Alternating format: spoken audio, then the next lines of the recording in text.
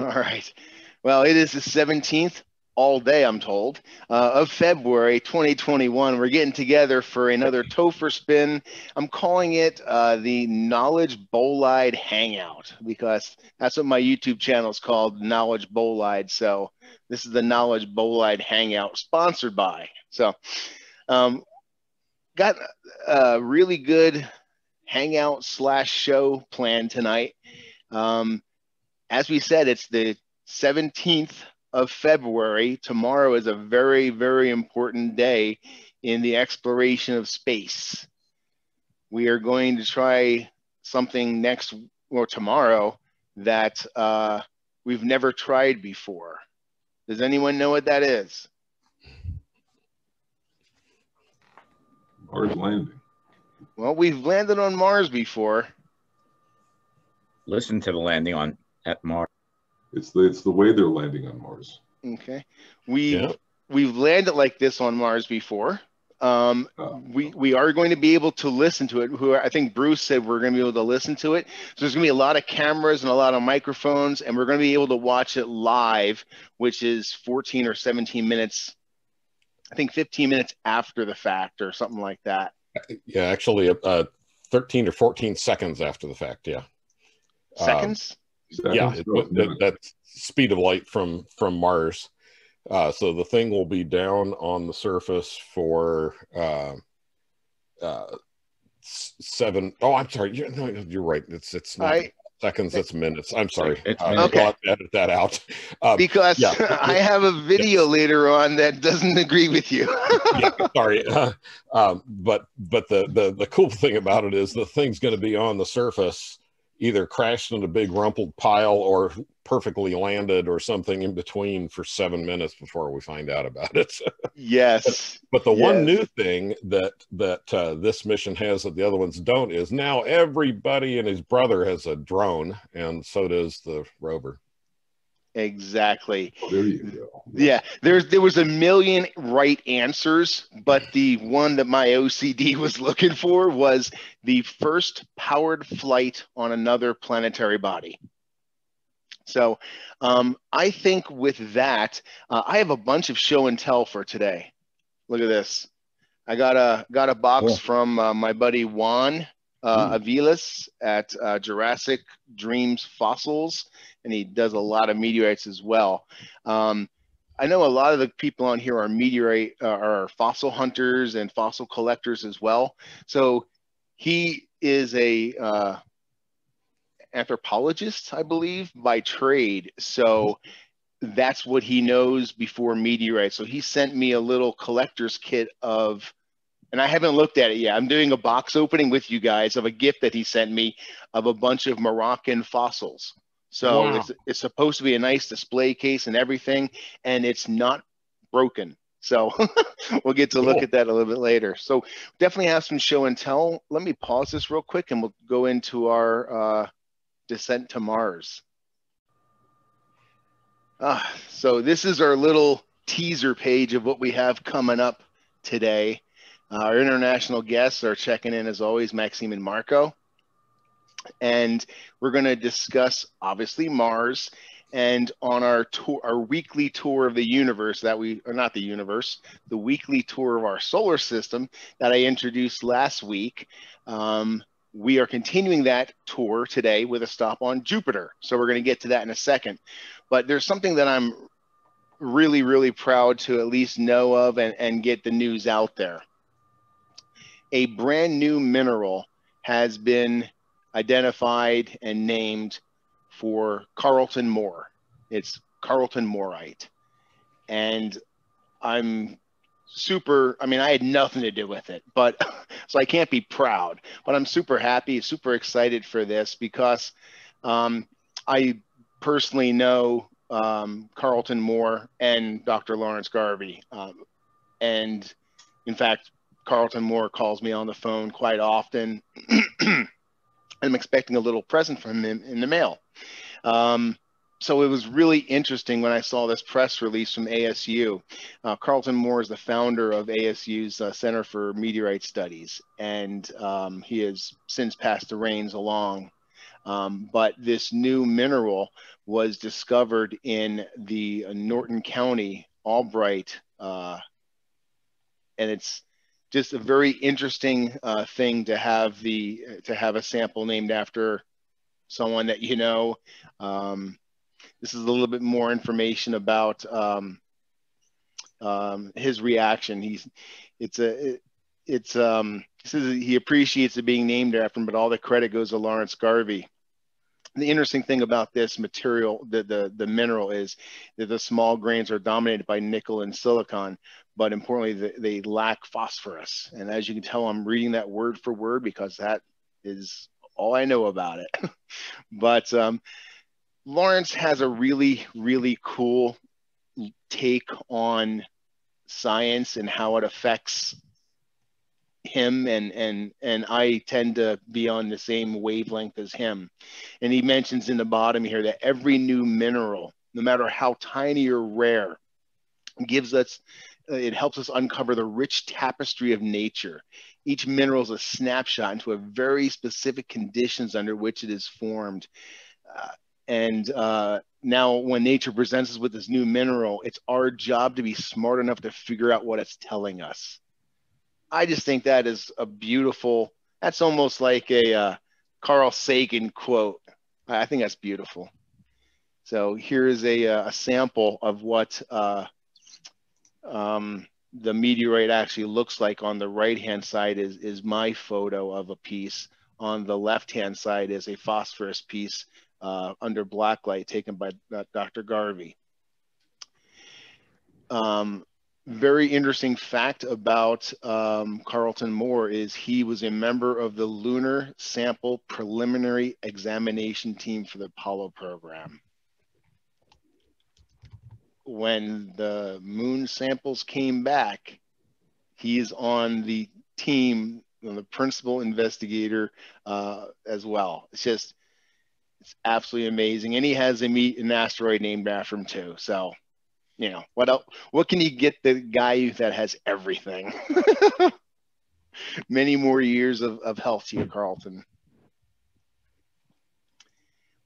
But tomorrow we start our trip, our descent to Mars.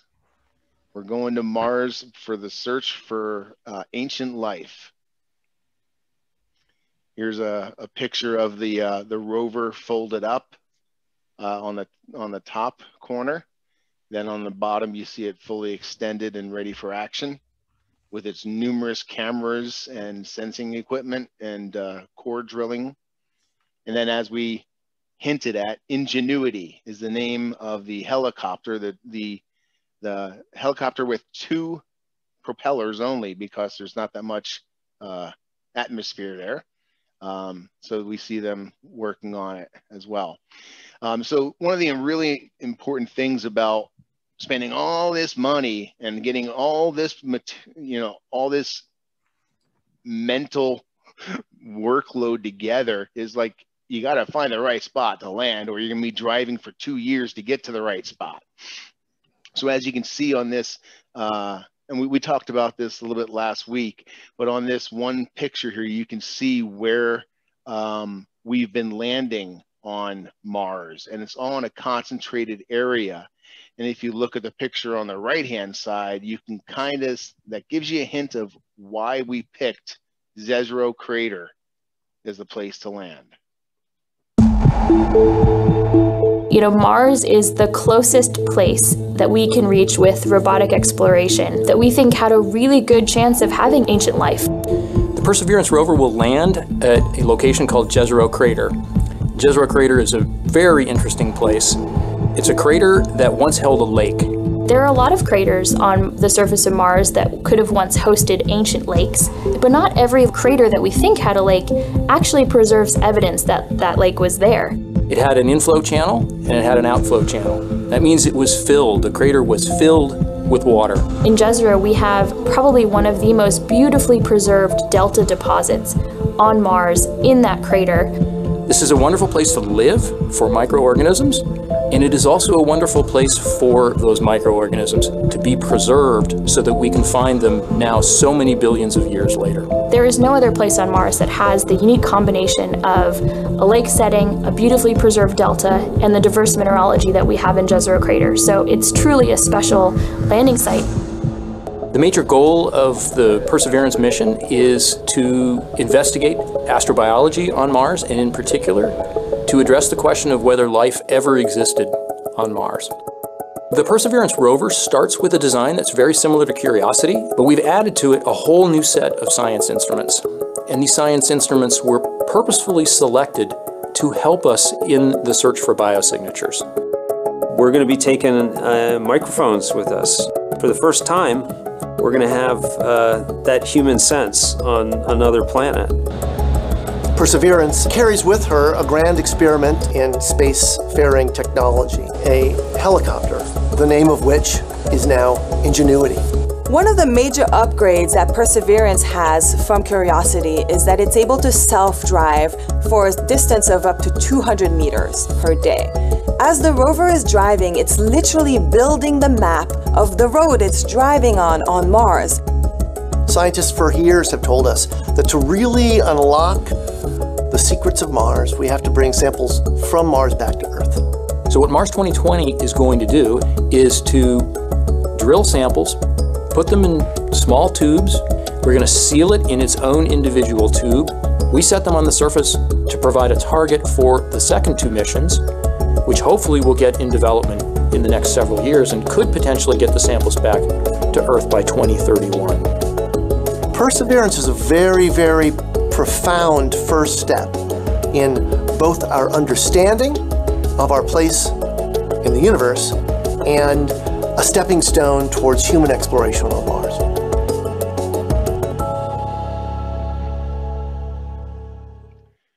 So that's why we're going to Jezero crater. Let me pause this for 1 second. Cool Yeah. detail about the sample tubes. Oh yeah, we're deep diving now, and yeah, we actually you bet.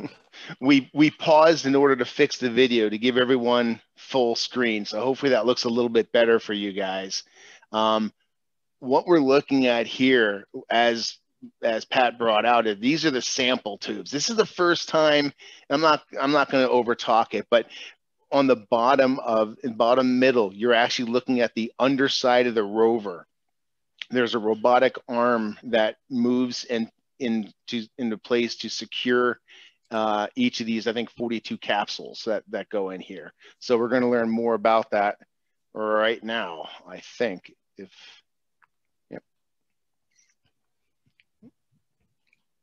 We are working on something that is the cleanest we've ever really attempted to send into space.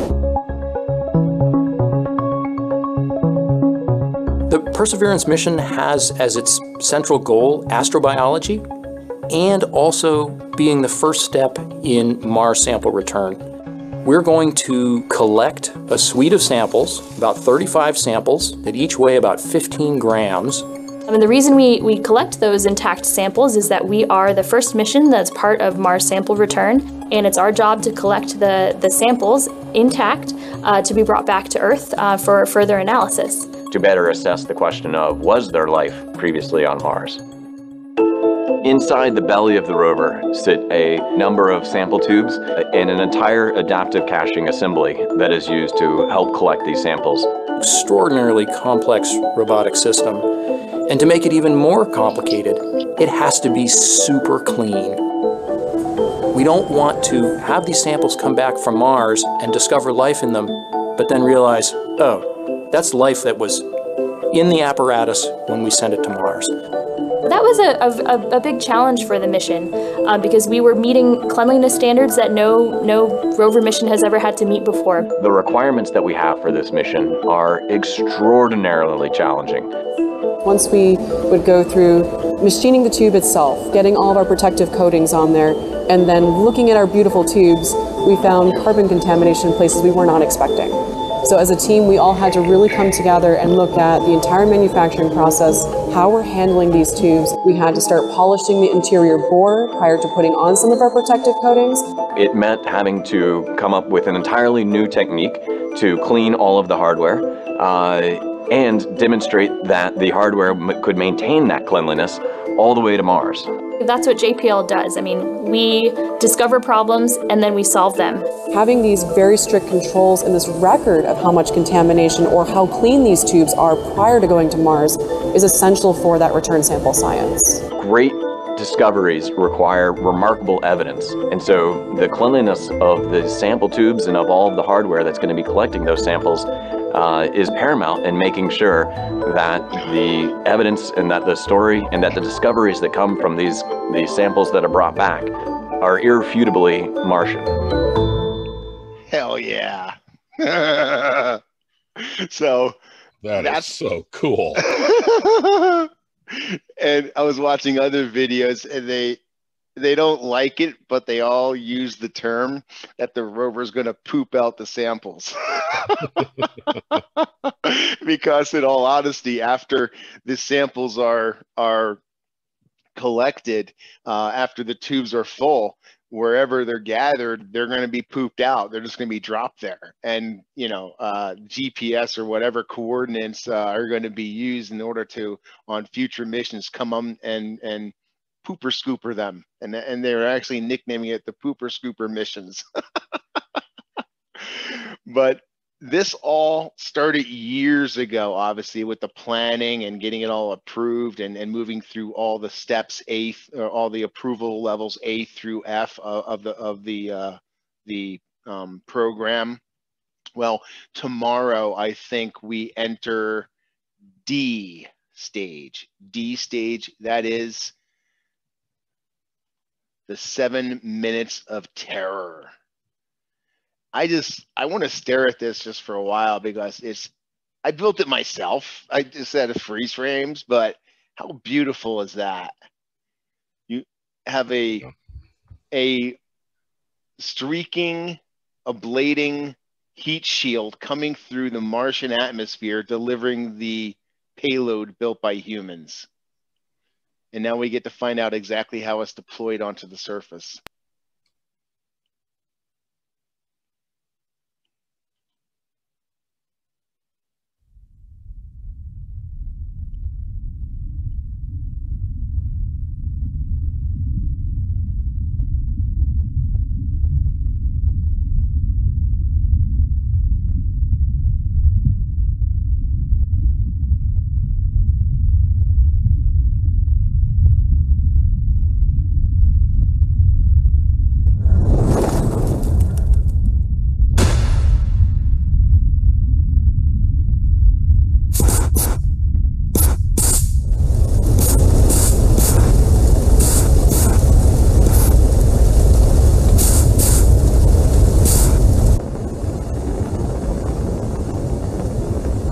That's badass.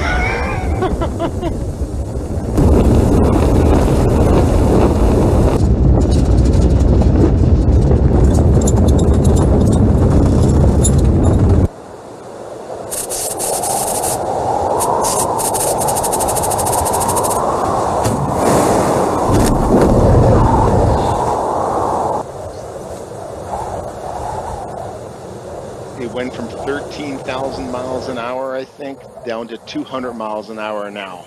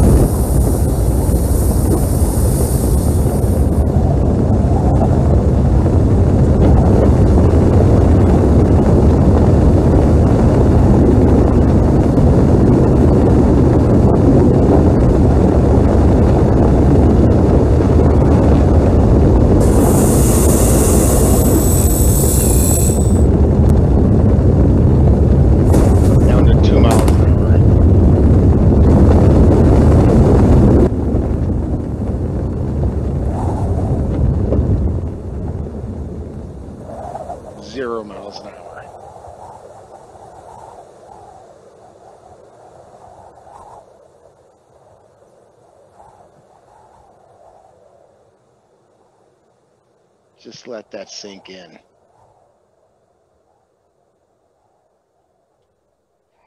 Yeah, the complexity of the landing scheme is high, but we've already demonstrated once that we can do this. So That's an amazing video. Yeah, there was a short version of the video that was only like 40 seconds long, and then there was the full version, and I was like, no, we're doing the full one. I was listening to an interview a few weeks ago, and they actually talked about that one of the most complex pieces of the entire probe thing was actually developing the supersonic parachute. That taking it from 13,000 to 200 miles an hour, that they said that alone was like 3 years worth of testing, trying to find something because it didn't exist. Oh wow, that's crazy. And the atmosphere on Mars is roughly 1% of the density of our atmosphere on Earth.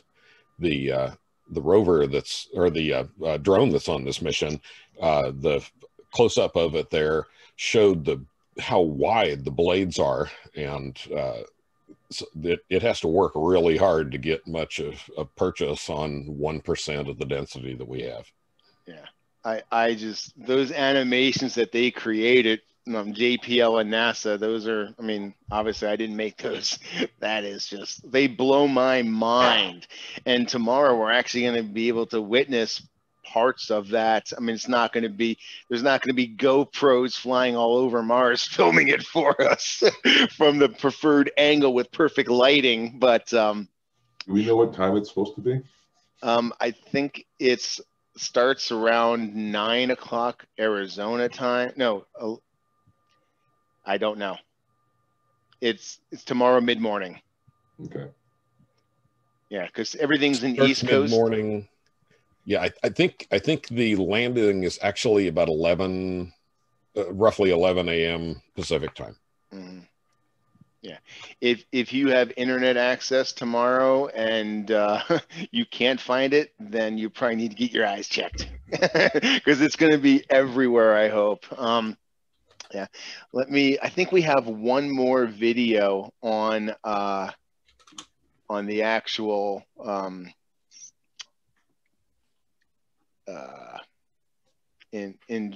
not integrity. I can't think of the name of the drone now. Ingenuity. So hold on one sec, we'll get that video up. All right, so here is the actual Ingenuity helicopter drone. You can call it a helicopter with two. Yeah. So let me see how you get to the next slide here. There we go.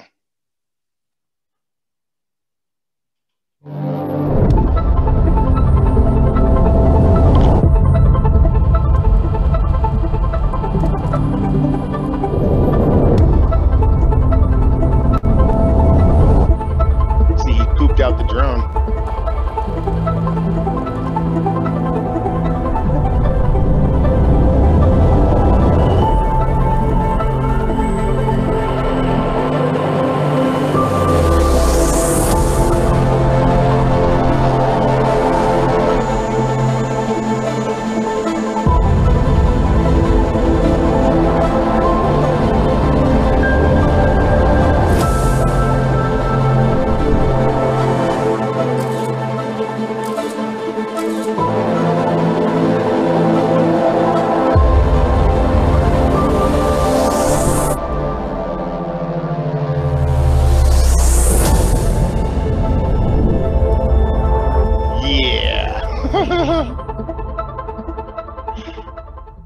So that's pretty cool. The first time we're going to have powered flight on another planet. Man. Yeah, so we were discussing a little bit of, why, or, the complexity of the descent and putting the hardware down on the planet's surface. And do you remember, we did this same thing with the Pathfinder, but there was another one that we wrapped in like beach balls and just let it bounce and roll around. Curiosity? Yeah, Arthur, you can turn up your mic, but I think that was Curiosity that did that one. It was when we landed the twin drones that they used the airbag technique. I think Curiosity is the last one, and the one before this, and it used the Sky Crane scheme. Yeah. And I fact checked really quickly. The coverage on NASA TV starts at 2:15 p.m. Eastern time, which is 11:15 a.m. Pacific time, and the landing will be roughly 1 hour and 40 minutes after the start of coverage. So it's at 3:55 p.m. Eastern, 12:55 p.m. Pacific time. And I appreciate that. I may actually, depending on my workload tomorrow, I may try to do a watch party on Facebook. That'll be cool. Yeah. Yeah. So maybe we can get a bunch in the room together and do that. So yeah, stay tuned tomorrow. Or if you're watching this tonight, because I don't sleep until I get these on YouTube. If you're a diehard and you watch it at night, and you can stay awake till the morning, by all means, join us, and we'll see if it makes it there or not. Let me see here. I have a bunch of anyone want to discuss Mars a little bit more? I think two things that I wanted to mention. Number one is the reason for the Sky Crane device is to ensure that when the rover gets put on the surface, it's not been beat up with dust and contaminated. It's as clean as possible. And that's another reason why you saw, and it's not going to happen all the same day and all the same way, but they kind of demonstrated that the drone can fall out from underneath, can be deposited on the surface from underneath the drone, underneath the rover, have the rover go away. Once the rover is at a safe distance where it's not going to be pummeled by debris, kick up, and it can maintain camera focus, there should be a successful flight and filmed flight. But it will be away from the rover for contamination and just sandblasting reasons. And the other thing that I thought was really cool about the whole experience is they're building these canisters to collect 35 samples, each up to 15 grams, the core drilling. And the return of those, did they say 2033 or 2031 or something like that? Yeah, I think 2031 is the most optimistic. We don't have that mission all worked out yet, and we certainly don't have it funded yet. Mm-hmm. In the last few years, though, I've noticed, not even the last few, last few years, I've noticed a difference between like, now we're going to, we're going to asteroids, we're going to Bennu, we're going out to Vesta, we're going and retrieving samples from the moon and bringing them back intact. We're going to Mars and bringing samples back intact. And I think that's absolutely amazing and fantastic. And the long-term objective of it, the long-term planning and the project management of it too, I applaud that as well. To think 10 years into the future, many people don't do that. So I do have some show and tell that I can show off. If anyone, like Cameron, I know you had something you wanted to show. I didn't know if you were ready for that or not, but I have a piece of diagenite that I just got, and it's pretty sizable. Wow, and hard to open. There we go. Let me switch to this camera. There we go. So this is my piece of diagenite. It is NWA 12931. The main mass holder is Dustin Dickens, and this is just over 215 grams. Wow. Yeah, it's so big it ripped my my case. But beautiful crust. So diagenite is an chondrite. It's not a stony meteorite. And comes from asteroids that are typical, like Vesta.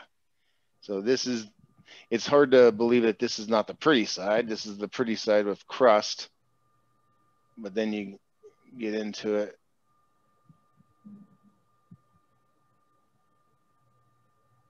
And it's just a beautiful color, beautiful crystals in it. And my phone won't zoom in. That's awesome.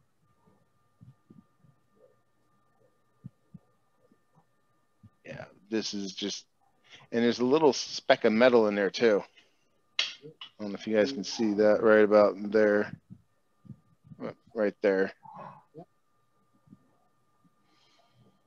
Yeah, so that is just a beautiful bunch of space crystals in there.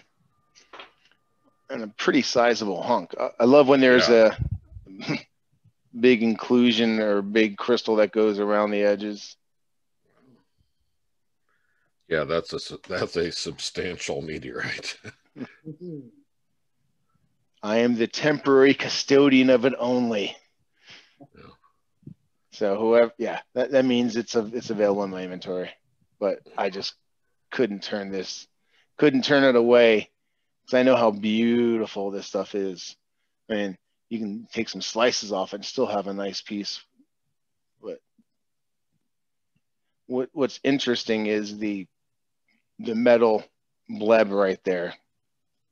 Because there's some theories that say that could be from the impactor.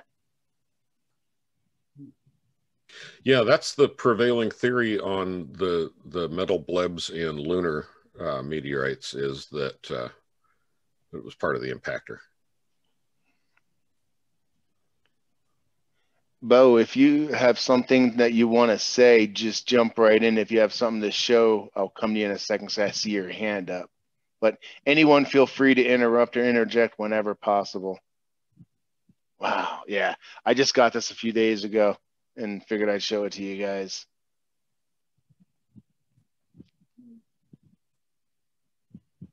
Yum, yum, yum, yum, yum. Let's actually check in on Bo. So hold on a second. Bo, do you have something for us? There we go. Yeah, there we go. Okay. Yeah, I've got a little thing I wanted to show. It's not huge. It is a whopping 0.64 grams, but Axtel, carbonaceous chondrite, one of the only ones that's found in Texas. And so I'm a really big fan of the carbonaceous chondrites. And so one that was found here in Texas, I'm just really, really happy it landed in my somewhat backyard. That checks all your boxes, huh? Exactly. Yeah. And I think last week Mike Kelly showed us the Axtel as well. Oh, he did? Yeah, nice big CAI on the top of that piece too. Yeah. Yeah. Well, now that I put the lid back on, it won't focus. There you go. Yeah, there he goes. Yeah, it's a massive CAI on there. Yeah. Looks like it's flipping us off though. Awesome. Thanks, man. No, yeah. You know what? Size doesn't matter necessarily in meteorites when they have great features. I'm gonna, we always have a weekly check-in, and we're gonna check in with them later tonight. Marco and Maxime, our overseas buddies, and Marco didn't make a video about oriented meteorites. Finally. So now I get to show 3 of my oriented meteorites. They just arrived today, and I really want to show them off, but it's kind of like, man, after seeing Marco's stuff, like, so he went a different way with his video this week, so I'm safe to show my little 13-gram piece and feel proud of it. Hey, Pat, what you got going on, man? Yeah, so I've got some show and tell items here. So this is the big chondrite. that Tupper just brokered for me. 8333.2 grams is the final weight on it, and I figured out that my 12-inch saw, after I expand the chuck and put the new blade on, will cut this just sort of barely. Really? But you can see how concave that broken surface is. But with the 12-inch saw blade, there's going to be enough room to get in there to make a cut. 12 inches is a massive blade.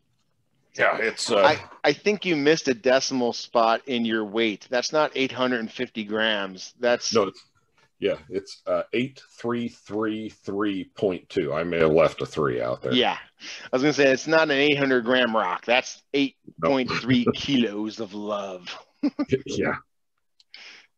That's Yeah. beautiful. So here's the saw blade.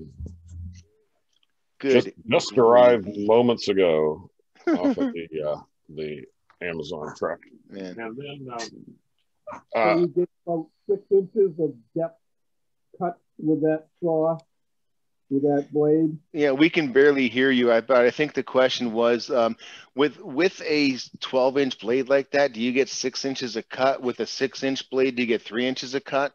Yeah, you don't quite get the full cut. The size of the hub and the size of the two flanges that go on the saw blade the two flanges that go on the saw blade to stiffen the saw blade to consume some of that depth. So by modifying the vise, I'm going to get almost 5 inches of cut on that one. And then I have a couple more, and this is going to be a bit experimental, but we'll have a go. Marco talked about, he showed one particularly nice oriented meteorite with very blocky shape to it. And this is another oriented meteorite that has a very blocky shape. And this blocky shape is generally believed to be a function of the asteroid cracking along lines of weakness. But you can see there, you can see the flow lines. Oh my gosh, yeah. And it's the detail in them as they come around the notch in the bottom is really interesting. Wow. And so the bottom is actually the face of it. That's the face, yes. And it's a little bit sandblasted on that surface, and it doesn't really show flow lines, but each of the sides, that's showing reasonably well there. Each of the sides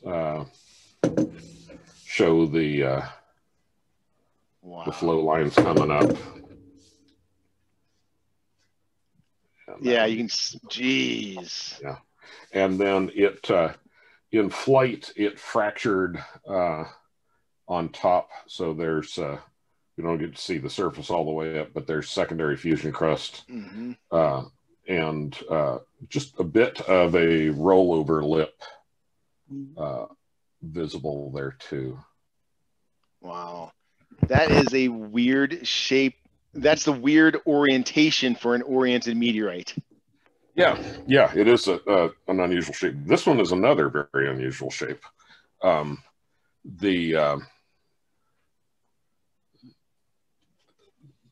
This one, the front side, unfortunately, is fractured. That's the back side. Jeez. And it's common for the backside to have of an oriented meteorite that's stayed in orientation for a long time to have very shallow regmaglyphs visible. And that the flow lines on this one are really, really fine. And I'm not sure I'm going to be able to capture them. Well, there you can see some of them. And there's is that a massive megachondral? It's a dark inclusion that I think is carbonaceous material. Jeez, a moly. Yeah, and for scale, that dark inclusion is a little more than an inch long. Wow. And it shows very, very, very fine flow lines across that surface. The flow lines across that surface are different than the rocky surface? They are, yes. They're definitely finer, which demonstrates very well that that it's a different material. Yeah. And then on this side, this is a backwards facing part of the backside of the meteorite. Mm-hmm. And then they're very hard to see, but there are some very, very fine flow lines over the toe of the thing. Mm-hmm. And then that side is sexy right there. a nice rollover lip and some frothy fusion crust around the backside. Frothy bubbly. Yep. That's nice. So yeah, there's a lot going on that one. There is a lot going on, and it's amazing that it made it here, but boy, it sure would have been nice to seam the whole stone and not have the tip broken off. Yeah. But this was in a lot of meteorites that I purchased in 2008. So this was a 14.5 cents a gram purchase at that time. Not anymore. Okay, Topper, back to you. Thank you. Yeah, awesome. Thanks. I appreciate you showing those off, man. That's some good stuff. Let's see here. I think we should check in because those are some nice oriented meteorites. You know what? Let me show you a few of my little oriented meteorites, then we'll check in overseas. So I have, I think, 3 of them.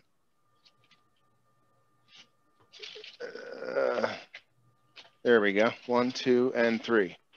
Okay. So we're going to start off with the smallest one first. This, like I said, is only like a 13-gram puppy. But it's really nice because it comes from my friend Juan at Jurassic Dreams Fossils. So I love his COAs, just really, really nice. But this is the, this one is 5.8 grams. I hope my phone zooms in. Nope, it's not going to zoom in. What a perfect little, with full rollover lip. Wow, that's beautiful. Is that an unclassified or? Yep, totally unclassified. Yeah, when I first went to Tucson in 2008, the appreciation for the oriented meteorites was not as great, and now they command a significant price increase. But back then, you could find them in all the piles on the tables. No, now you're talking like $2 a gram easily for when you were talking 14 cents a gram earlier. Now we're talking 2021 prices. And my phone will not zoom in. I don't know why it does that some days, but that's a beautiful sample. Then another will go, you know what? I think, oh yeah, this one is really cool, but the next one is oriented and has a special feature on it. So this one here is 19 grams. and is really nice. Total heat shield. Yeah, classic shield shape. And you can see the flow lines coming around it. Nice.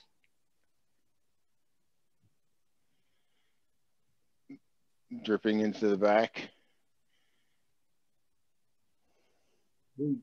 Oh, beautiful. Yeah. So we have a really hard, nice, not hard, but a very bubbly rollover lip. And we have what we're talking about. Unfortunately, not a complete piece, but that right there was the selling point for me. And yeah, you could really just see that, like right there is the angle it's coming at you. So this is not nearly as complete of a shield as Marco has, but I'm not competing with him this week. No, and you know what? Honestly, these things are never about showing off or one-upping each other. We're just proud and want to show off to other people who will understand, appreciate, and actually listen to us. So this is my third and final oriented one, and I had to get it right away because it has a unique thing, 41 grams. So I'll just show it to you guys, and you tell me what you notice about it that's unusual. Why did I have to own this meteorite? Do, do, do, do, do.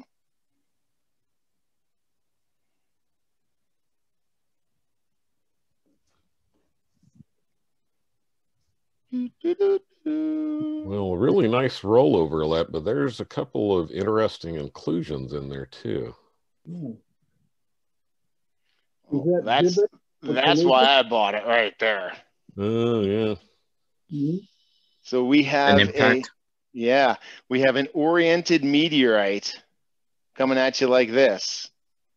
So this is the reverse side. We have rollover lipping and a kind of a hard edge going all the way around. So it's definitely an oriented meteorite. But on the back side, it has this impact.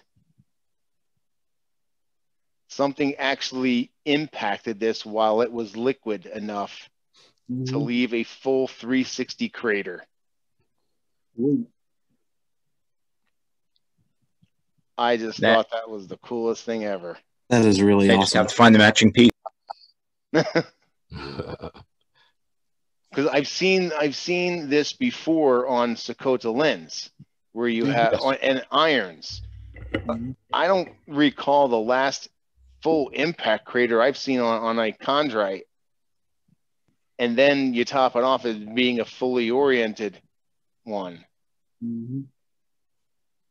Yeah, I was like, do I buy it? Do I buy it? Do I buy it? Do I buy it? I think I want it. I think I want it. Put it in my pile. Then I have it. Yeah. So that's a unique. I mean, I've touched a lot of meteorites, and that's unique. Yep. That stands out to me. It would be really interesting too, Topper, to look at that one under the reflected cross-polarized light.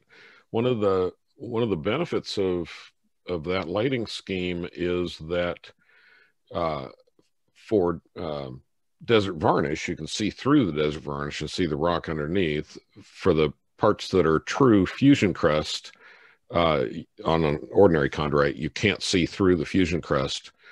I wouldn't be at all surprised, but there's some secondary fusion crust in that impact and in the pit itself. And I think a lot of those features, like we commonly see on Sakota, they happen, I think, during the breakup of the meteorite in the top of the atmosphere. So it'd be fascinating to see if there is secondary fusion crust in the impact pit there. It does look like something came here and stopped it from going any further. Right. Are there fine short veins running through it? You know, wow, look at that. You can almost see like the very center where there's an impact. I actually just got this before the hangout today. So yeah, I was very excited to see it, but yeah, I'm going to look at it a lot closer. Under the microscope. Yeah, under the microscope we go, man.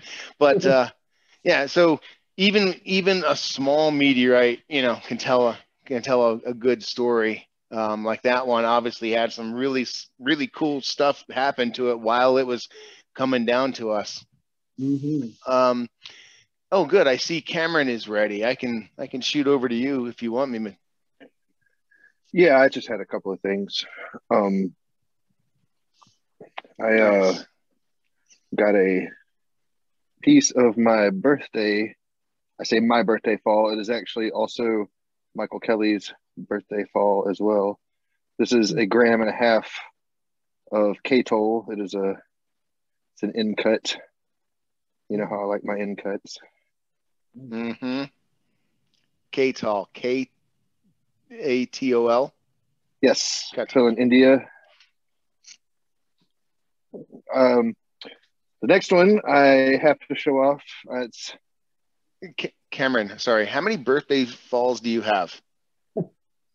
How many happened on your birthday, and then how many do you have? Oh, I don't know how many happened on my birthday, but I think Michael Kelly. How many are we up to? 3, 4, something like that.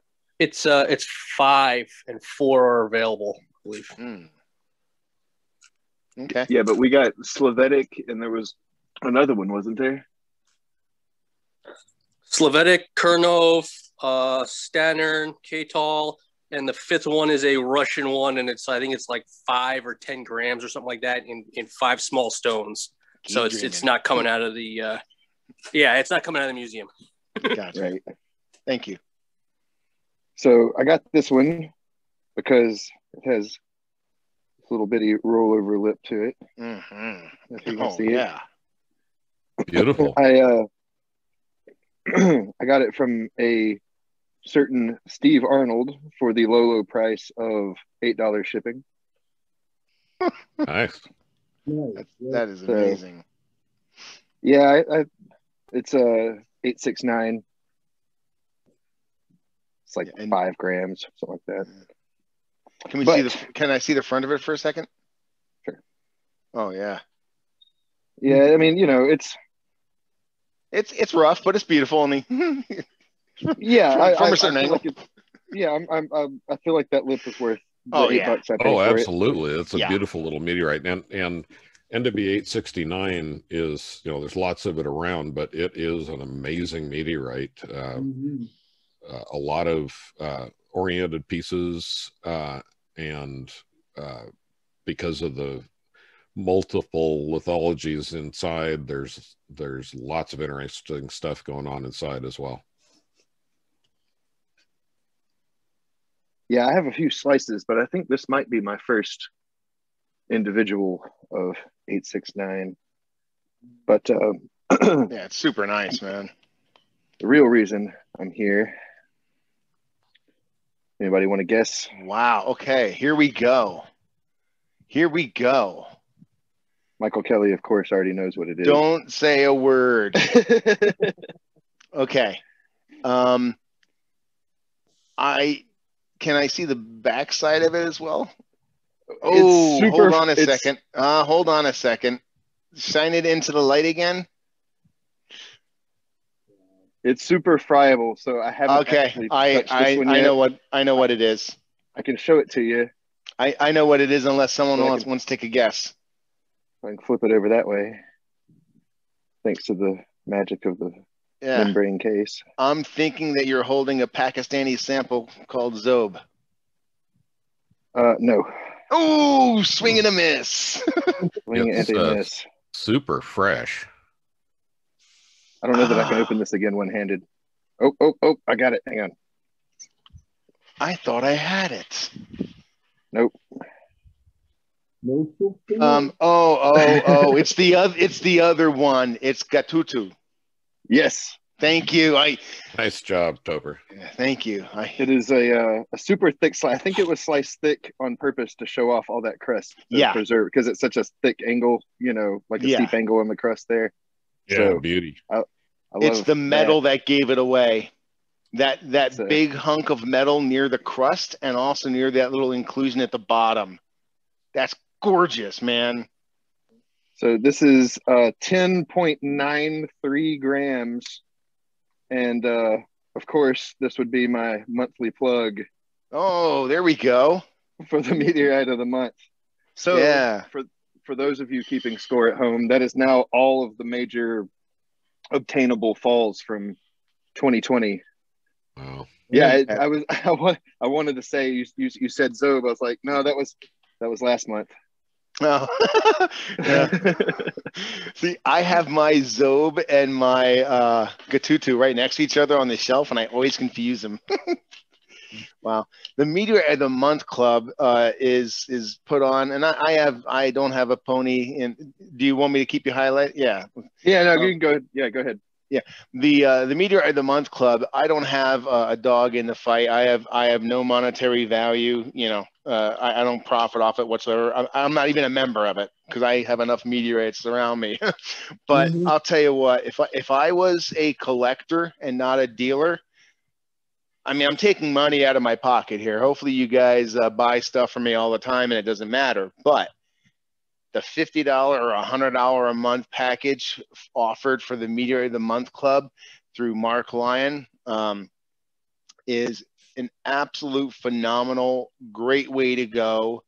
The samples that you are able to get, if you look at the videos below, you'll see a 2020 wrap up, and Cameron took us through all 12 months, and it's mind-numbing. And it kind of hurts me as a dealer, but I'll tell you what, as a friend, I recommend it 100%, because he gets some samples to you guys, and it's not just, you're not just talking sub-gram stuff, you're talking about brand new, fresh falls, all of them for 2020. I mean, it's just absolutely amazing. So let me just hit pause for 1 second. Hey, Pat, you got some information on drilling on Mars for us? Yeah, we mentioned, I don't know if it was last week or week before last, we talked about the drilling on, you mentioned it, Toper, we talked about the drilling of Curiosity versus the newest rover. And the Curiosity drilling was about drilling into a rock just a little ways to generate a pile of powder that they did XRF on. And we use that terrestrially as well. You pulverize the sample and do XRF. And so you're really getting to see not just the surface, but everything that's in the sample. But the drilling here is really about generating those core drill samples. And boy, I would love to see those come back to Earth. Yeah. That would be amazing. You see in the picture at 7 o'clock, you see them being pooped out. So there's a little pooper scooper that we need to come back and get. If you're a planetary scientist, though, that's got to break your heart that all those samples are just sitting there on the surface in pristine little containers waiting to come back. Waiting. Come back here, yeah. One of the cool and stay tuned for our weekly updates. We're calling it groundbreaking because they're drilling, but stay tuned weekly because we're going to be highlighting different things about the mission and staying in touch with it. And just like I'm going to talk about the Moxie, because that's if you talk to most of the scientists, well,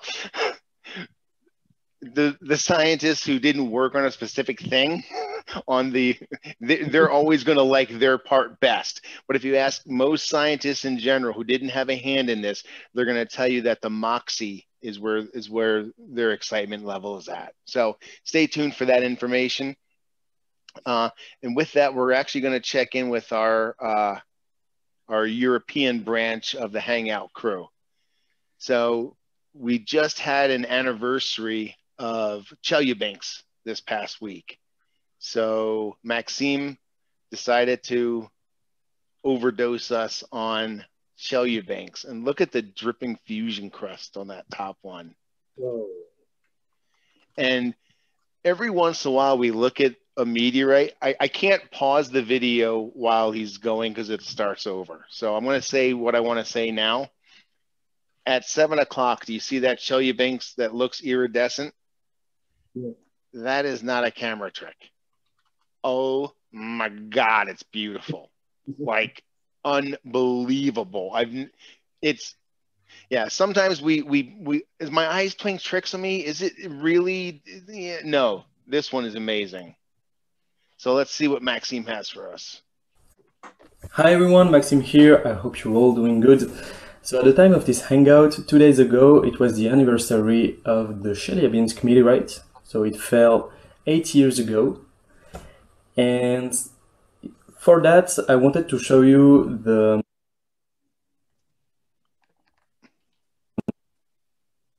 Chelyabinsk family I have here in my collection. And so we will focus on some specimens and look at them under the microscope and try to find some features common for Chelyabinsk. So let's have a look at that right now. Boom. So here is my Chelyabinsk collection. As you can see, I mainly have gram-sized individuals, but I also have a thin section, some fragments, and a tiny slice. So what I love the most with meteorites is the fact that each of them is unique and has its own story to tell, and that is particularly true for Chelyabinsk, because each Chely is unique and shows features that tells a lot about what happened during its fall, and that is why I love Chelyabinsk. So let's start with some oriented or flight-marked Chelys. They are not as incredible as what Marco could show us, but anyway, I love them. The first specimen has this very nice aerodynamical shape, as you can see. It also shows some small radial markings and a little elongated regmaglyph. You can also see that beautiful glossy greenish fission crust. It's beautiful. That is a beauty, and a very cool way of standing But it the up best part with of the the specimen magnet. is that bubbly vesicular fission crust on the backside, which looks great under the microscope. Actually, it is very scratchy when you touch it, and you can see that it is full of little bubbles. And I find it to be a great example of the trailing side fission crust or the backside fission crust. Yeah, that's beautiful. Look at the colors in the fusion crust too.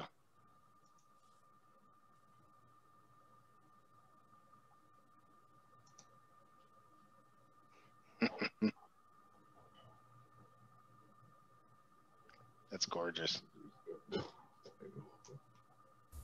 Now let's move to the second specimen, which looks like a mussel, what is great for a Belgian collector like me. I really like the shape and features of this one. Its aerodynamical shape is very nice, and it looks like a heat shield.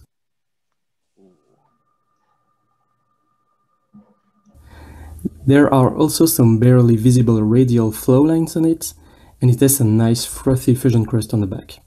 No roll of the lip for this one though. He's getting beautiful video from that microscope. Yeah, I know. Wow.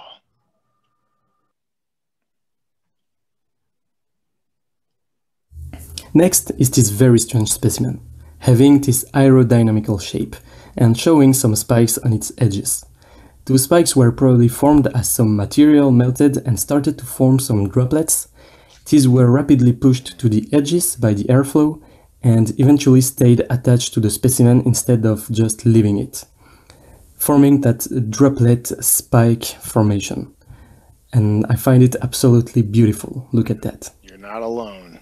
Yeah, that is really cool.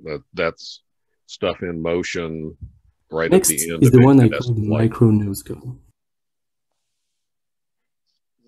Its shape is absolutely beautiful, and it seems to show some small regmaglyphs too, making it look like a nice little nose cone. It is very nice.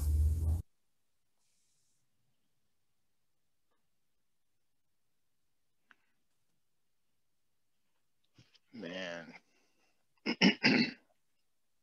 I kept the best for the end, as the last specimen I wanted to show you is this incredible iridescent individual. This specimen shows gorgeous pink and green reflection, sometimes a little bluish. What surprised me the most is the intensity of those reflections, and that almost each millimeter squared of area is iridescent. That is absolutely wonderful. Look at that. That is crazy, amazing. Dude. That is stunning. And each side of it is iridescent. That is very nice. Seeing this, I just have one thing to say to you, is that if you have a lot of even tiny Chelyabinsk, just spend some time to inspect them individually, because there are a lot of things you can learn from them, and maybe you could find something unexpected. That is why I love Chelyabinsk, actually.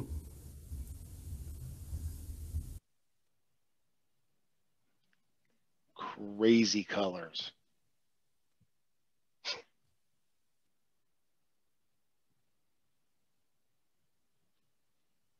Then, last, I wanted to show you that little sticotaline specimen I received some weeks ago. And you can see that it is absolutely beautiful. It shows a very nice orientation. It has a wonderful rollover lip, and the backside is like, it has like a frothy texture, and the front side has an aerodynamical shape. No flow lines for this one. But anyway, it stays a very nice specimen, and I really, really love it. Complete hard lip on it. Okay, that's it for today, guys. I hope you enjoyed the video. And I have to say that Chelyabinsk is one of my favorite meteorites, because there are thousands of pieces out there, and each one is very unique. And that is great because you can go through lots of mini Chelyabinsk meteorites and discover a lot of things. So yes, I really like this meteorite. And yeah, so that's it for today, and see you next time. That's awesome. Thank you, Maxime. Yeah, it's true. Each Chelyabinsk is different, and you know what's you know, I have a high quality of standard for what I'm doing here, and Marco and Maxime send me these videos, and I used to stress over the content. These guys are pros. They have great material, great narrative, great knowledge.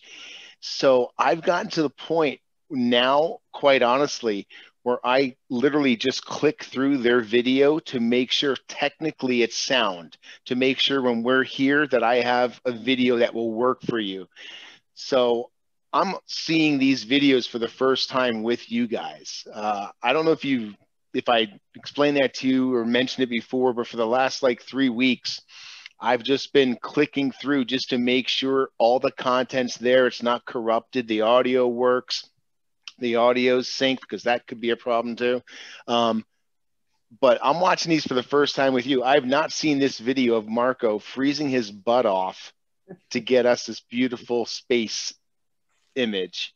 And we had a few requests for the gentleman to highlight some of their equipment.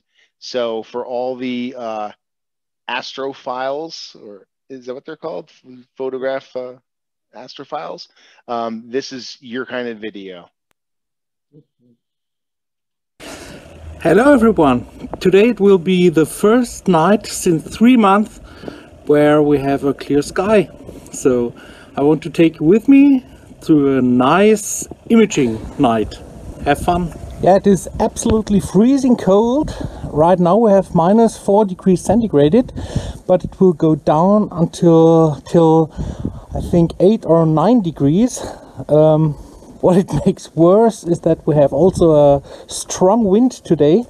So yeah, the temperature is really freezing cold.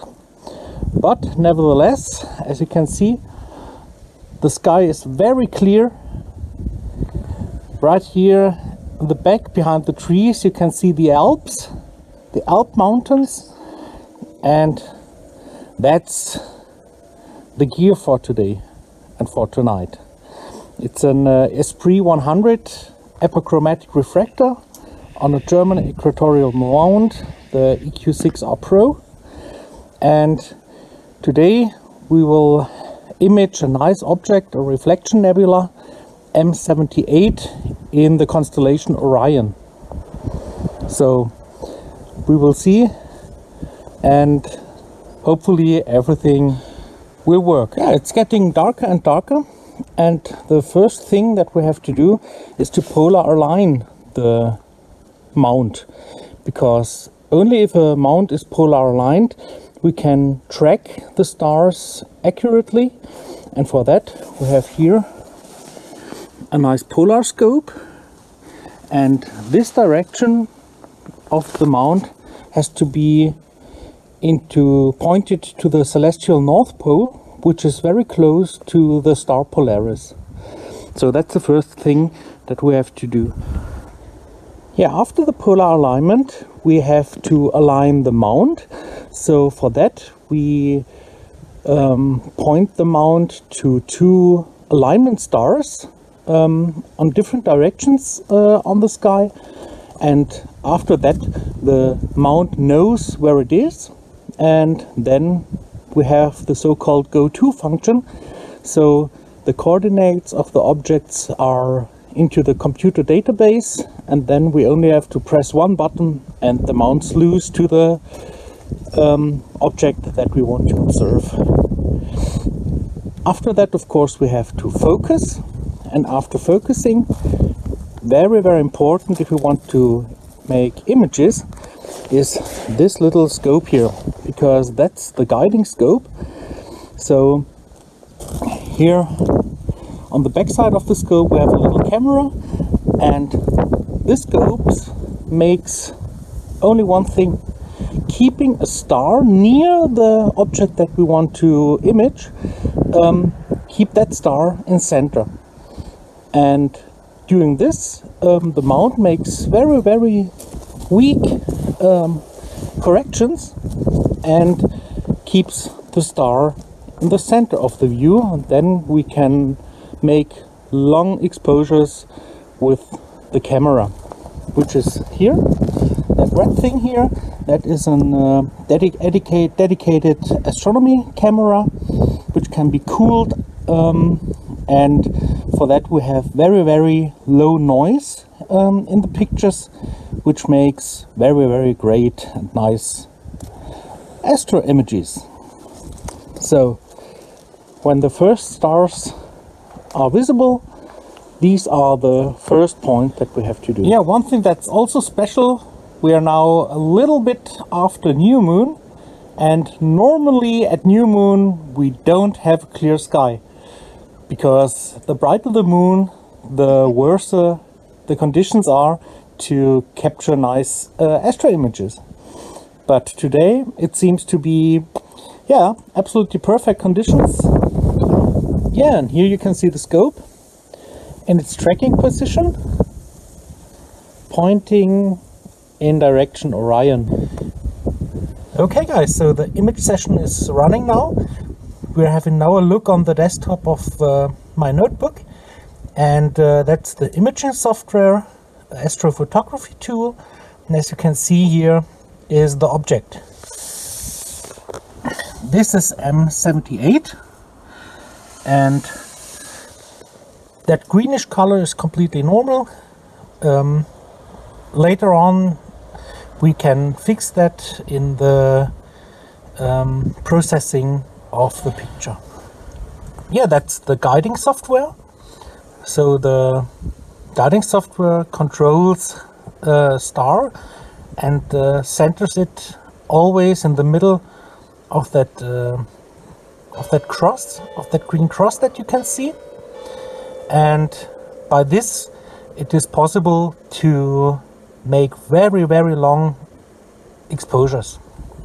Actually I'm doing 5-minute exposures, so 5-minute exposures for one shot, and a lot of those shots then will be stacked, and then we get that nice image. After 4.5 hours of imaging here in the cold German weather,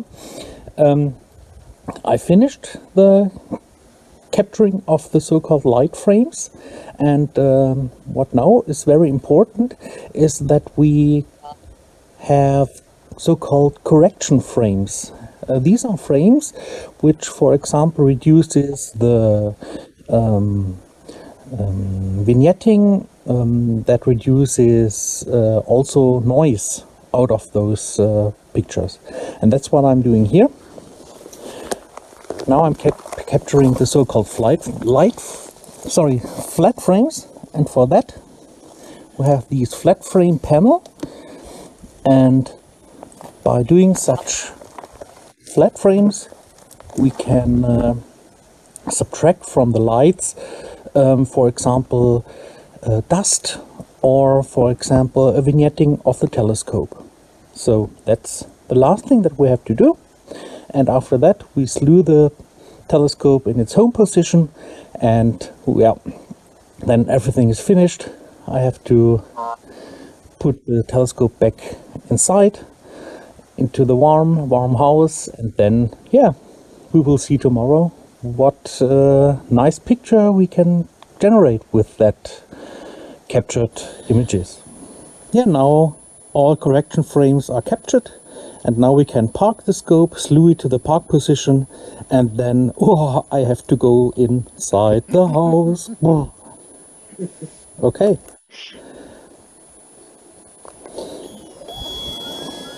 Well, that's pretty badass. And as you can see, now the telescope slews to its park position.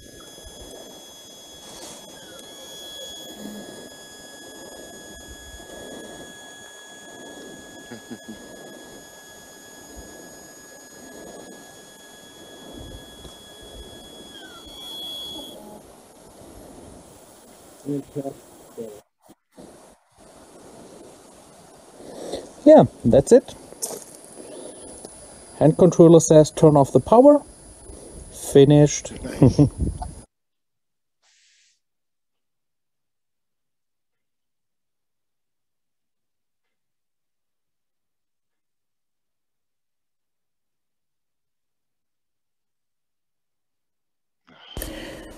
Messier 78, a reflection nebula located in the constellation of Orion, here visible in the lower right corner of the image. It's about 1,600 light years away from us, but still in our galaxy. Also visible on the image is the red nebula, which is a part of Barnard's loop. It's an emission nebula, so a ionized hydrogen, a so-called hydrogen alpha region, which emits this red light. Also, the open star cluster on the lower left corner of the image is visible. It's an enrichment of stars. That's gorgeous, man. Yeah.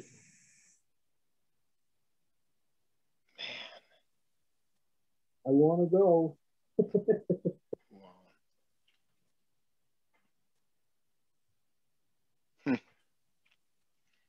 Beautiful thought, Marco. Wow. Yeah, that's a stunning video, and the technology that's that regular people can buy is amazing. Yeah, and the dedication you have to have, though. You know what I mean? Oh, yeah. It's the astrophotography people at any star party. The astrophotography people are all off by themselves in the corner, worrying about stray light, and yeah, they're the hardcore nerdy types. Yeah, I actually done some astrophotography like 30 years ago. My dad had gotten a Celestron C8, and we tried in the backyard, but between like so much light pollution, even like looking straight up ahead, it was tough. I mean, because you know, you're the one, I was the one that was guiding the scope. And it's like, I mean, forget it. I wouldn't even think about a 5-minute exposure. It's like 30 seconds was like a long exposure, and taking film, regular film. I mean, the film speed that you had, the fastest at the time was 3200 ASA. And then they would take that, expose it to chemicals to expand it so you could get it even longer.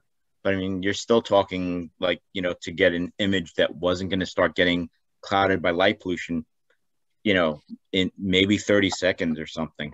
And then you couldn't stack them like you do now too. Yeah. Yeah. And the dirty little secret too is that, you know, the exposure time is longer here, but 3 hours of processing the video or digital image afterwards. Yeah. Yeah, I know all about post-production. Yeah, no, just the dedication to, you know, to invest in a machine like that, to learn how to use it effectively, to be out there in the cold. I mean, you're not at your schedule, you're at the night schedule. When it says it's clear out, and it doesn't matter, man, you're out there. So for Marco to show us a little bit of the behind the scenes was really interesting. I'm glad you did that. Thank you, buddy. I'm glad we didn't have to compete with oriented Marco today. He showed us some beautiful things, places that are in our galaxy, but every week we take a tour stop. As of last week, we started a stop on our tour of the solar system. So this week we are stopping at a planet in our solar system, and I'm going to kick it over to Mike Kelly, who so graciously volunteered to take us on our tour. Hold on one second. Let me just pause this. Actually, I can share that too. All right. There you go, Mike. It's all yours, my man. Okay, so every good presentation needs a icebreaker. So you can see on your screen there is Jupiter, where we're going to be talking about today. And how do you, what do you say when you get to Jupiter? Io, Jupiter. I got Io right down at the bottom of the picture there. Nice. So, Topher, you want to pop to the next slide? We'll get right into it. So, you know, I had my fair share of Jupiter when I was going through grade school. So just a quick history of Jupiter. So Jupiter, it's really hard to kind of say, hey, when was it discovered? Because it is one of the brightest objects you can see in the night sky. So our ancestors have been looking up at the sky for forever and have been seeing Jupiter up there. So it doesn't really have a known first find date, right? Moving on down, though, this guy up here in the upper left corner, Galileo Galilei, made a kind of a big splash in the world when on January 7th, 1610, he pointed his kind of rudimentary telescope, which was not quite as nice as what Mirko just showed us, up at the sky and looked at Jupiter, and he noticed 4 little things going around there, which fundamentally changed our understanding of the solar system. So those 4 little things, which he initially described as stars, that were following Jupiter over the next couple of weeks, he kind of went and noticed, hey, they're not just following Jupiter, they're going around Jupiter. They're orbiting Jupiter, which kind of put a bee in the bonnet of the Ptolemaic thinking at the time that our little rock, the Earth, was the center of the universe and everything else rotated around it. Well, here goes Jupiter, and it's got its own things rotating around it. And he came to the conclusion that those are moons. And that was the end of the beginning of the end of Ptolemaic thinking as far as the Earth being centroid. Moving on down the line, we talked about a little bit about the speed of light and how long it was going to take the signal that the rover had successfully landed on Mars to get back to Earth, which was about 7 minutes, I believe what was discussed. Well, you can thank the understanding of the knowledge of the speed of light to Jupiter, or more specifically to Io. So back in the day, and it was August 22nd of 1676. So we're talking a long time ago. There was a Danish astronomer named Olaf Rammer, hopefully I'm pronouncing his last name right, And he had an epiphany. He liked looking at Jupiter and watching the moons orbit around it. And he took some of that orbital data of Io moving around Jupiter, and he realized that based on different times of the year and different positions of Io and Jupiter, that there was a 17-minute difference between the images he was getting in its position. Well, Io orbits around Jupiter in a fixed speed. Jupiter orbits around the sun in a fixed speed, and so does the Earth. So what can account for that difference? And the only thing he could come up with and had an epiphany and figured it out was it was the amount of time it took the light to travel from Io through his telescope to his eye. And he did crunch the numbers, did the calculations, and back then he calculated with a pretty high accuracy what the speed of light was. So you can thank Jupiter for the speed of light. That's interesting, dude. Down at the bottom left of the slide, I got the Great Red Spot. Everyone's familiar with the Great Red Spot. That Great Red Spot was described in 1831 by Samuel Schweber. So that's kind of his mark on Jupiter. And he wasn't the first to see the Great Red Spot. That was actually originally described in 1665 by an Italian astronomer, Giovanni Cassini. It's a pretty famous name in the world of astronomy, right? Cassini probe, right? But he was the first to describe it and explain its redness. So he brought a lot of attention to the Great Red Spot, which isn't always red. It actually fluctuates in color, and it also fluctuates in size. And it's been on a downward trend. It's over 300 years old, and it's on a downward size trend. So they're thinking that one day that Great Red Spot will eventually disappear. But don't be sad, because it should be replaced by some other giant red spot somewhere. Nice. So keeping along the history chain on Jupiter, in 1955, two scientists right outside of DC went ahead and were taking radio signal recordings from different astronomical objects in the sky. And they noticed a trend in their couple weeks long amount of data that every night they got a certain blip of a radio signal that came at the same time every night, and they were wondering what it was. So they went back and reprocessed their data and figured out where they were pointing their radio array at that each time of that night, and it turned out to be Jupiter. And they used some of that pulse data for the signal they got to figure out exactly how quick Jupiter was rotating. And that helps dial in how long a day is on Jupiter, which happens to be just around 10 hours. Damn. Which we'll see in the facts here in an upcoming slide.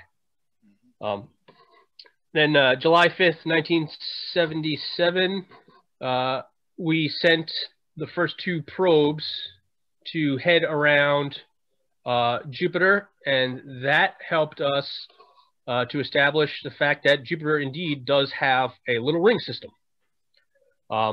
So when looking back at Jupiter with it backlit by the sun, they were able to see the faint rings of Jupiter, and they've since determined that those rings, unlike the rings of Saturn, which are made out of ice, are actually microscopic dusty rock particles.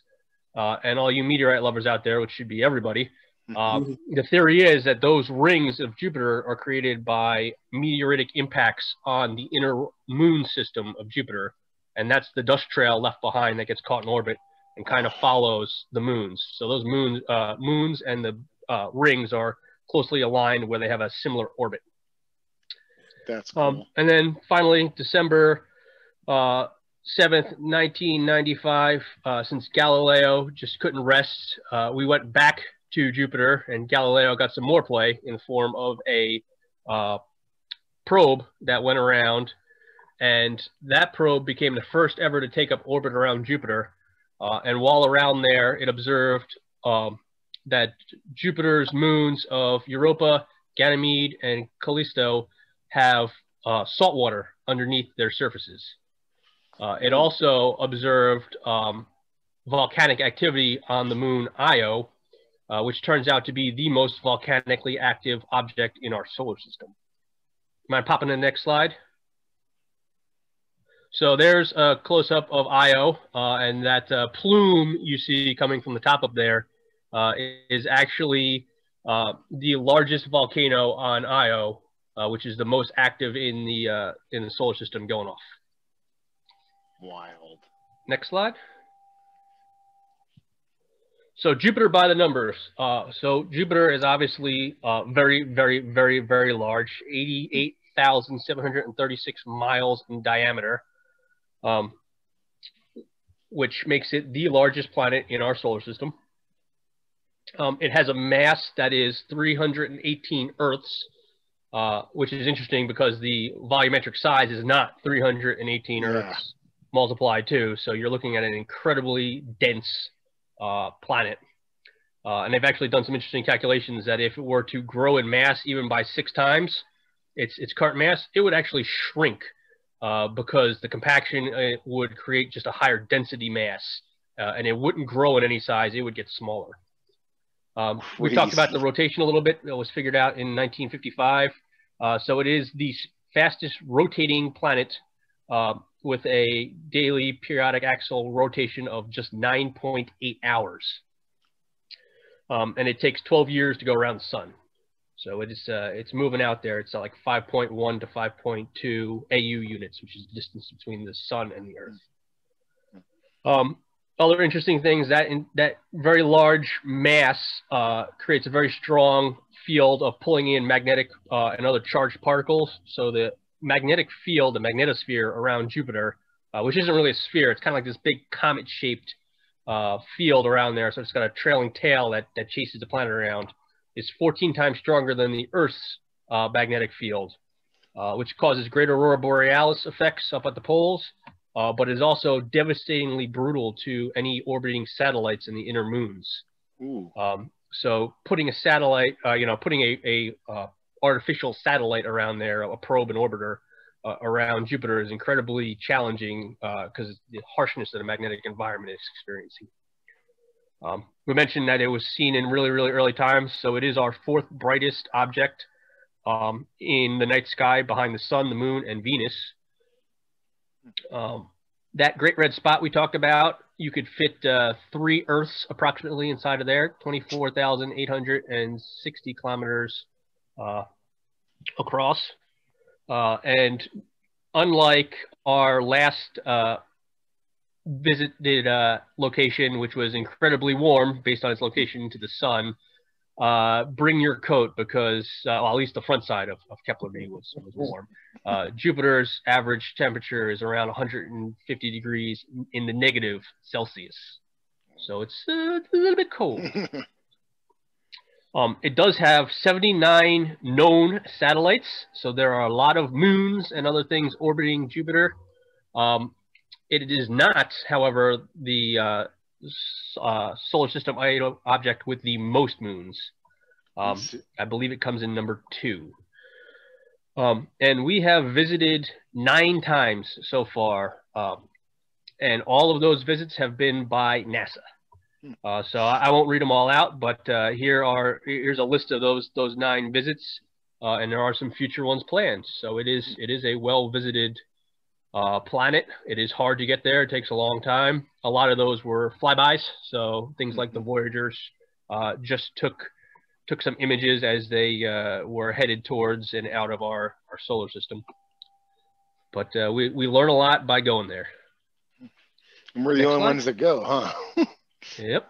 So here's one of those back-looking images. So the sun is behind the planet, and you get this visibility of the rings, which are described as very dark, very fine particulate material, not really icy at all. Next slide. So fun facts, Jupiter was named after the king of the Roman gods, Jupiter. Yep, makes it really easy to remember. Its 4 largest moons, Io, Europa, Ganymede, and Calypso. Of those, Ganymede is the largest, and it's actually the largest moon in the entire solar system. And interesting enough, it is larger than the planet Mercury. That's crazy. So it's the moon of Jupiter is bigger than some of the other planets, one of the other planets in the solar system. We already went over it is our largest planet, and like we said, although it is 318 times the mass, it is only 11 times the size. Its composition is mostly hydrogen and helium, and it in fact has the largest ocean in the solar system. Don't bring your swimsuit. It's not water. It is liquid hydrogen, so no swimming. And it is believed to have a core that consists of ice, rock, and a metallic inside. I wanted to know that question for years. Yeah, there is something in there. You would never reach it to stand on the surface because the pressure gets so intense that it would crush anything going in there. And in fact, that intense pressure was used because when they found the salt water on the moons, they were nervous about contamination, which they talked about on the Mars probe with carbon. So the orbital probes, the ones that actually went and didn't pass by and stayed around and check out the moons, were actually intentionally crashed into Jupiter as their final act in order to destroy them, to prevent any possibility of contamination to any of those moons, since they could potentially harbor life. That's wild. So those cloud bands are kind of distinctly Jupiter, and they are mostly made of ammonia and sulfur. And the surprising thing is, for as big as Jupiter is, that cloud layer is actually only 71 kilometers thick. Everything else below there is kind of the helium and the hydrogen. So the clouds that we see and associate with Jupiter's banding and those great storms are not, they're a very thin top layer. And then finally, that magnetosphere, as we mentioned, is really, really crazy strong and creates probably the best aurora borealis in the solar system. So next slide. There you have a picture of the aurora borealis in the upper right-hand side. That was a Hubble shot. And the lower left-hand side is some of the interesting cloud formations that swirl around the poles that NASA took and turned into 3D images, or 3D modeling based off of the images. So it's kind of got a series of storms that are continuously orbiting the poles in trapped bands. I've wanted to see the aurora borealis on our planet before I die, and well, at least I can say I've seen it on Jupiter now. Wow. Yeah, it's actually interesting. Different planets have different colored aurora borealis, I guess, based on the strength of the magnetic field and particles that they're getting impacted by. Like we said, hopefully you all like meteorites. So you can thank Jupiter for all, well, not all of them, but a lot of the meteorites we have. So Jupiter is right on the outside of the main asteroid belt, with Mars being on the inside. And during formation, you know, little bits of matter accrete into planetesimals, and usually those would form into protoplanets, but Jupiter, being as large as it was, disrupted all the material in the main asteroid belt and prevented all that material from coming together and forming a planet. So it remained in its asteroidal form because as Jupiter would go by, it would impart energy on all of those little planetesimals, and it imparted enough energy that instead of their crashing together and sticking and accreting, they crashed together so hard that they broke up. So its imparted rotational energy is what helped keep the asteroid belt the way it is. And it still has an effect on the asteroid belt today, because as Jupiter passes by, it sets up what's called resonances. And as Jupiter comes by with its massive amount of gravity, it, on these resonances, pull all the asteroids towards it, causing them to collide with each other, and destabilizing their orbit and kicking some of those bits of asteroids caused by those collisions towards the Earth, where we get meteorites. Yes, what we love, man. Next slide. So this is a diagram of what I was just talking about with those resonances. You see Mars on the left and Jupiter on the right out there, and you can see the blue represents the main bit of the asteroid belt, and you can see where those dips go down. And you can see up top, each of those dips where there's not a lot of density of asteroids corresponds to a resonance with Jupiter, either 1,4, 3,1, 5,2, 7,3, or 2,1. And those are the spots that have been cleared out. And you can see at the bottom of the diagram, they correspond to the main concentrations of the different classes of asteroids that you see there. So I thought that was very neat fact that Jupiter is part of the reason we get all the meteorites we get, and the asteroid belt is configured the way it's configured based on the gravitational influence of Jupiter. That is really, really cool. I've never Yeah, seen. and that's something that I've read in papers before, but didn't have a great understanding until you asked me to put this together. So I appreciate that. Yeah. And, you know, that's why we're doing this, so we can learn stuff. Because someone asked me one time if a meteor was flying in outer space, could it fly right through the gas giant planet Jupiter? And I was like, I don't think so, but I don't know. Yep. So in addition to it throwing many small rocks our way, you can thank Jupiter for being alive nowadays, because it also acts to fling the larger objects out of our solar system. So it functions to throw off many of the big objects, in addition to things that are coming back into our solar system through long period orbits like comets. Since Jupiter has such a large gravitational field, it goes ahead and it catches a lot of the larger objects coming back in. So here on the left, you see Comet Shoemaker-Levy 9, which broke up, and you see the individual pieces headed towards Jupiter. And no, they did not survive and go through. They impacted, and you saw a good series of brown spots that orbited the planet a couple times as that impacted.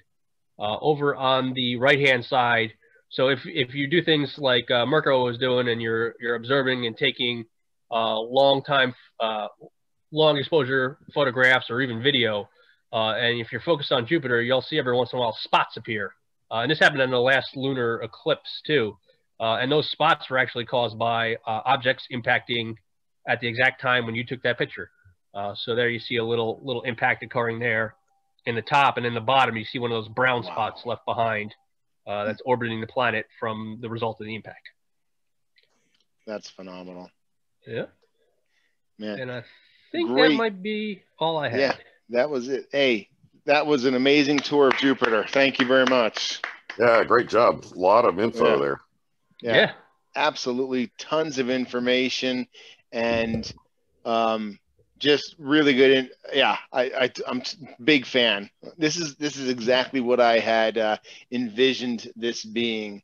So thank you very much for that stop on our tour of the solar system. I'm going to pause recording in 1 second, because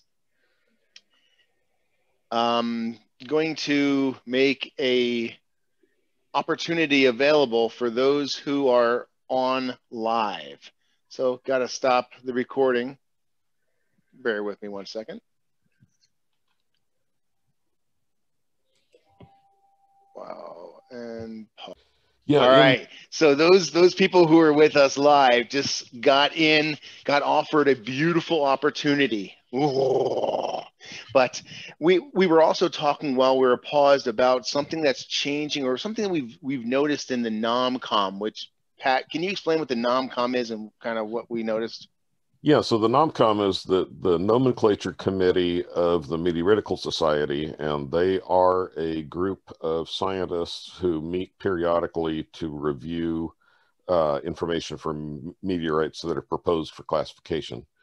And the individuals involved oftentimes have specializations that result in new things in the way meteorites are classified.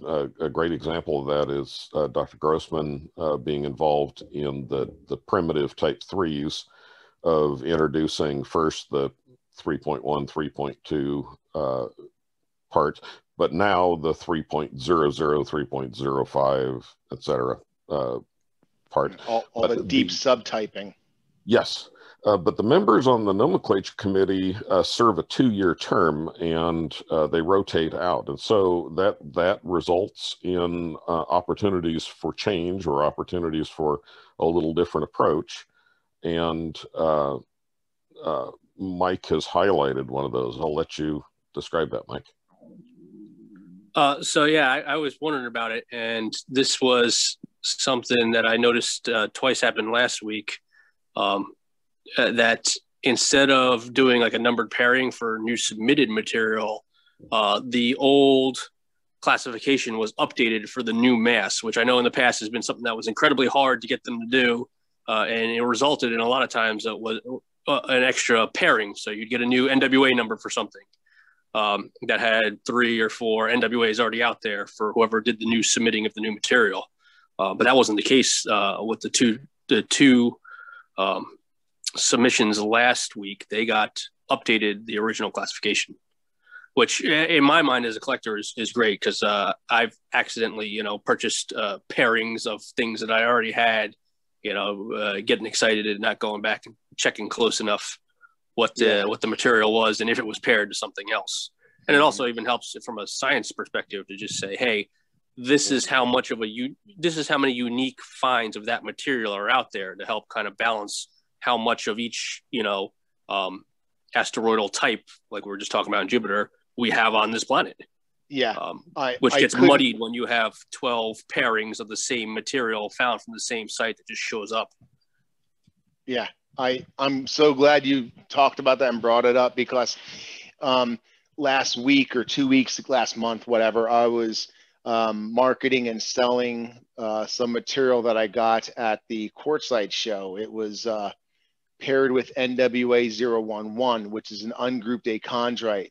You can't get NWA 011. So there's other meteorites that have fallen or that have been found that are identical. And when we say they're paired, that means the nomenclature committee and all the scientific data has been done to show that they are chemically identical. So when they're paired, it means they're identical. Well, I went to market these things and I didn't know how to market them because they're paired to like 7 different things, So I could, as a dishonest dealer, say it's paired with NWA 011, total known weight 156 grams on the planet, not mentioning the the 800 grams it's paired to, So it does a disservice to collectors and to the meteorite community that 6 people could submit hypothetically the exact same lunar at differing times, and although they were identical chemically, location wise, they're going to get different numbers. And now that lunar find that was 6 kilos, it now looks like 5 1-kilo finds, and that's not what it is. That's why when I had my Gorora 003, I went back and got the main mass of it because I wanted that included in it. One of my classifications is a diagonite, and it's a very, it's like a kid. Once you see your meteorite that's been classified, no matter who shows a picture of it, you're going to recognize that's my classified material. Well, there's my exact diagonite, and there is a very reputable dealer who I don't doubt is getting it classified, but he's selling it as diagonite under classification. Well, it's actually paired with mine. So is a nomenclature committee going to catch that? Am I going to have to point that out to them? Are they going to then pair them? Are they going to take his NWA number away and add it to mine? I don't know. Yeah, to add a little complication to that too, you're speaking about meteorites that have gone through all the lab work and have been determined to be the same as something that was classified before. And generally that means they came from the same strewn field. It's the same material from an impactor, just discovered by different people or marketed at different times. There are a lot of people who will also self-pair and claim that their material is identical to something that's in the meteoritical bulletin. That practice is frowned upon, and the fact that in the past they've not updated total known weight of various finds even makes it a little bit more cloudy. But legitimate dealers here in the U.S.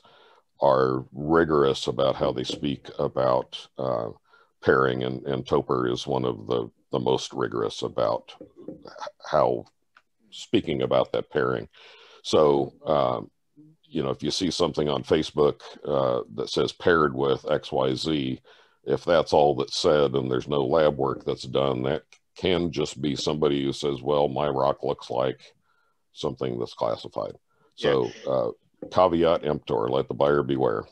Exactly. Thank you for the shout out. I appreciate it, because I do want to be as ethical as possible. And on top of that, I don't want anyone to have anything in their collection that they're super proud of. That's not what they think it is. I mean, that's got to be a shitty feeling, you know what I mean, when it's discovered. So yeah, they're pairing. I'd like to have a whole hangout just on pairing. there's a whole, you can go really deep into it. And maybe I'm creating my own terminology here, but I have a term called field paired. When something is field paired, it means that, to me, this is my terminology, that a trusted source near the source can vouch for it. Meaning, this guy knows who he got it from, and he knows where it came from, and it can validate that it was from the location and that it matches other material taken from there as well. So that's field pairing. The next step up would be kind of like you send it to a lab and they say, yes, this is definitely a carbonaceous meteorite, or yes, this is definitely Martian. But they're not going to give you the classification of Shergotite, Chassignite, or lunar feldspatch breccia. They're just going to tell you, yes, this is extraterrestrial material. And that could be used for preliminary pairing. So you can say, you know, based off of this, it was taken from the same strewn field from a reputable buyer through a reputable dealer, went to a reputable lab, and it tests as the initial test as Mars. So yes, we can now say it's potentially or probably paired. The next step up would be paired. And that word is used and abused. Just because I say it's paired, well, you know, these pills and these pills, I'll just pair these and send them to your grandmother. Doesn't work that way. You know, you can't sell something advertised as something when it's not, especially when someone has already spent money, time, and effort sending stuff to a lab, making a donation to the lab to get that classification. They own that classification, and now you're piggybacking on their you know, Coca-Cola and Pepsi wouldn't let you do it. You know what I mean? So just word to the wise, like Pat said, you know, be careful, you know, when someone says it's paired or it is something, they should be able to prove it. I mean, flat out, they should be able to give you some documentation, some provenance line, some purchase line where they can make you comfortable that you're not getting ripped off, because you don't have a gas chromatograph mass spectrometer, you don't have a backscanning electron microscope, you don't have a microprobe, you know? So you're basically taking that seller's word for it, and that seller may be motivated by money, not by science. So well, Topher, be careful. I mean, you have Donald Held on here, and he has a SEM now. Yeah, he has some news. Yeah. Yeah.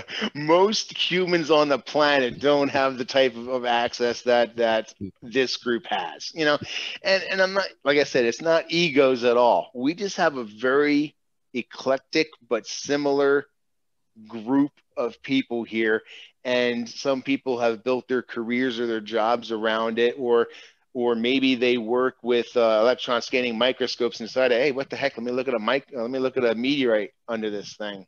So, yeah, we are running super long today, but I think we really had a good hangout. Hopefully everyone can see each other now. Can we? Nice. All right. Yeah, we had a bunch more people earlier. People were coming in, dropping out. That's what happens when you have a 2.5 hour hangout. But everyone, thanks a lot for hanging in as long as you did. I'm actually thinking about getting all the regulars Knowledge Bolide team member shirts. So we'll have to talk about that offline, guys. Nice, Cameron. All right. Good night, everyone. Thanks for tuning in and thanks for everyone helping out. If you showed something off, please send me a message. If you haven't already, please like and subscribe. Wave goodbye, boys. Good job, Topper. Thank you. Thanks, safe landings, Perseverance. Yeah. Oh, yeah. Safe landings tomorrow, guys. Follow me on Facebook and we'll do a live watch. Oh, nice. All right. Take care, guys.